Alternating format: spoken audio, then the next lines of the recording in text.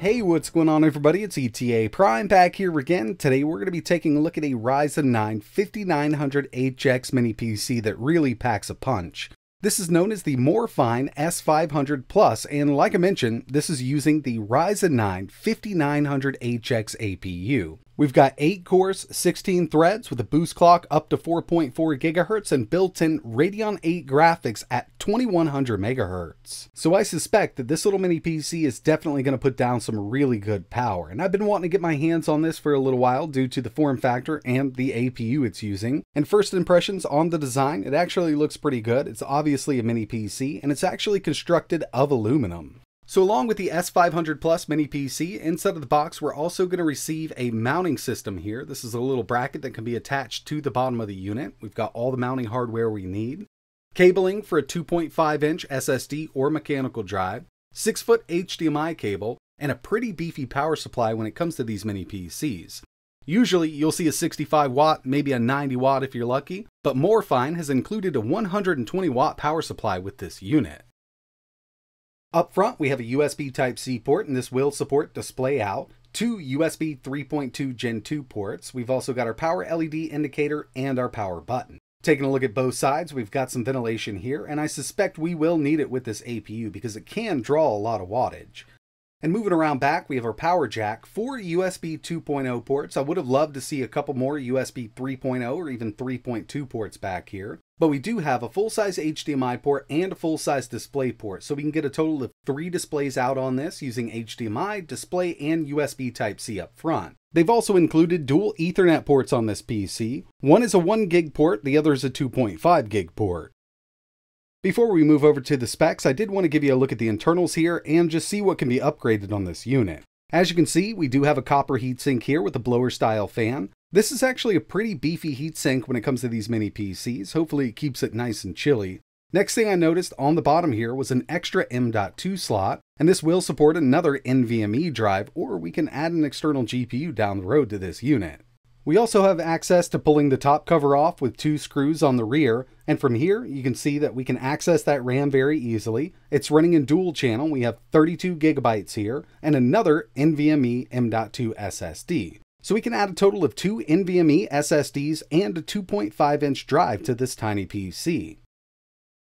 Taking a look at the specs of the S500 Plus for the APU, we've got the Ryzen 9 5900HX, 8 cores, 16 threads, base clock at 3.3 GHz with a boost up to 4.6. Now this is sold in a couple different variants. You can go bare bones with it with no storage or RAM, or you can get it up to 64 gigabytes and a 1 terabyte NVMe SSD. The RAM is running at 3200 MHz and running in dual channel. Along with the M.2 NVMe slot, you can add a 2.5-inch SSD. It also has Wi-Fi 6, Bluetooth 5.2, and it runs Windows out of the box, but you could go ahead and install Linux if you want to. In this video, we're going to run some benchmarks, test out some PC games, and we'll move over to a little bit of emulation by the end of this. So with all that out of the way, let's go ahead and jump right into Windows 11. Alright, so here we are. As you can see, we've got that Ryzen 9 5900HX and the built-in Radeon Vega 8 graphics up to 2100 MHz on the 5900HX. This thing is super quick, and I kind of expected it to be. 8 cores, 16 threads, and when it comes to these Ryzen mini PCs, the first thing I always like to check is the TDP on this CPU. I haven't changed anything from the BIOS, and this is actually running at about 45 to 50 watts, which is perfect for this little APU. And through the testing I've done so far, I haven't seen any kind of thermal throttling. I'm sure running Cinebench on this for 10 minutes straight would thermal throttle this little PC, but normal use and gaming, we're going to keep those clocks on the CPU and GPU. Let me go ahead and run a little bit of a stress test on this GPU. Check out those sensors. We're up to 2100 MHz, exactly what we should be running at. Got my power over here just so we can check this out. 54 watts, and you'll see it drop back down to around 45, but this is great because with this kind of TDP or this kind of wattage on this APU, we can keep nice clocks on the CPU side of things, and we can keep that GPU clock at 2100 MHz indefinitely while we're playing games. These 5900HX APUs are actually really amazing. Time to take a look at some benchmarks, and first on the list we have Geekbench 5. Coming in with a really strong single core of 1537, and multi isn't looking half bad either at 8118. Taking a look at some GPU benchmarks with 3D Mark Night Raid. Total score here, 17,662. Firestrike came in with a 4,057. And finally, TimeSpy with 1,630. Not bad at all for a mobile chip, but when it comes down to it, this is a pretty powerful little APU. But now, it's time to move over to some gaming. And first up, I definitely wanted to test Elden Ring. Here it is at 720p low. We're getting an average of 44 FPS, really not that bad for a Ryzen APU, but I wanted to see if we could take the resolution up just a little bit more. So I went up to 900p. We're still at low settings, but we could actually run this at 30 FPS, 900p low on this mini PC. And I'm not exactly sure how well it's coming across in a YouTube video that's been compressed, but going from 720p to 900p with a game like this really does make a difference.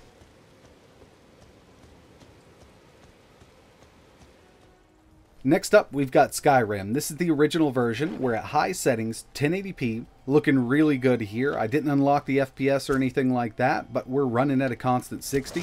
I haven't seen it dip one time while playing this game at high settings.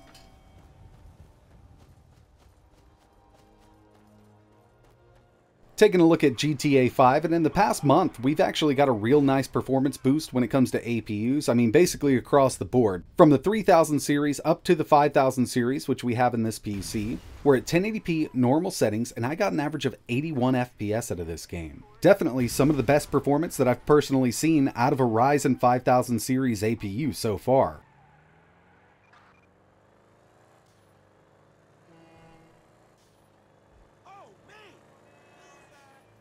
Street Fighter V is another one I always like to test. We're at 1080p, high settings, running at 60. Unfortunately, I can't run Afterburner up in the top left-hand corner, but we're only pulling around 35 watts from this APU while running this at 1080p high.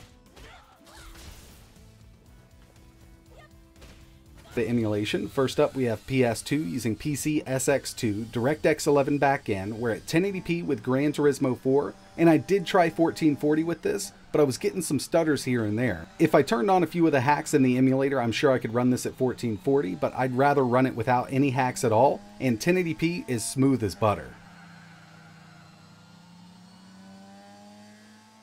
And of course, we had to test some PS3 with one of those games that does require a pretty beefy CPU to run at full speed. Looking really good, but you can see that that CPU is being pretty stressed out. We're at 90 degrees Celsius, and it did hit 91 with this emulator. We didn't hit thermal throttle, but it's getting really close. And these are the highest temps I saw while doing any kind of emulation or gaming. But when it comes down to it, it can definitely do these PS3 games. For being such a small form factor PC, we are pushing a lot of wattage into this 5900HX, and I was worried about the temps, but they're really not that bad. This is set up to thermal throttle at 95 degrees Celsius, and for emulation and gaming, we didn't hit it. Like I mentioned at the beginning, if we stress that CPU out for more than 10 minutes with all 8 cores and 16 threads, I'm sure we could. But on average, at idle, we're around 39 degrees Celsius, average gaming, 75, and the max I saw while doing any kind of gaming or emulation was 91 degrees Celsius. It definitely sounds hot for a bigger desktop PC, but we're working with a very small form factor PC here, and we're pushing a lot of wattage into this APU. And when it comes to fan noise, it's definitely audible, especially when you hit around 71 degrees Celsius, so while gaming, you will hear this thing spin up. It's got a blower style fan in it. It's not as loud as a gaming laptop with a dedicated GPU, but you can hear this. It's not a totally silent PC. Whenever I'm doing these mini PC tests, I always have it plugged into a kilowatt meter at the wall so we can see total system power consumption. And at idle, this pulls around 18 watts, average gaming 62, and the maximum I could get this to pull from the wall with the way it's set up right now was 71 watts. Remember, it comes with that 120 watt power supply, and we could pull more, but I think we're right there at the thermal limit of the built-in cooler. So yeah, I mean, this is definitely a great performing little mini PC. We've got a pretty high-end CPU in here, being the 5900HX. It's still a mobile variant, but it's putting out some really good performance given that we only have an iGPU, and it's based on Vega, clocked at 2100 MHz. This will be a great little machine if you know what you're getting into. It's not a 1080p or 4K AAA gaming machine, but you can definitely get some gaming out of the way with the chip they have in this PC.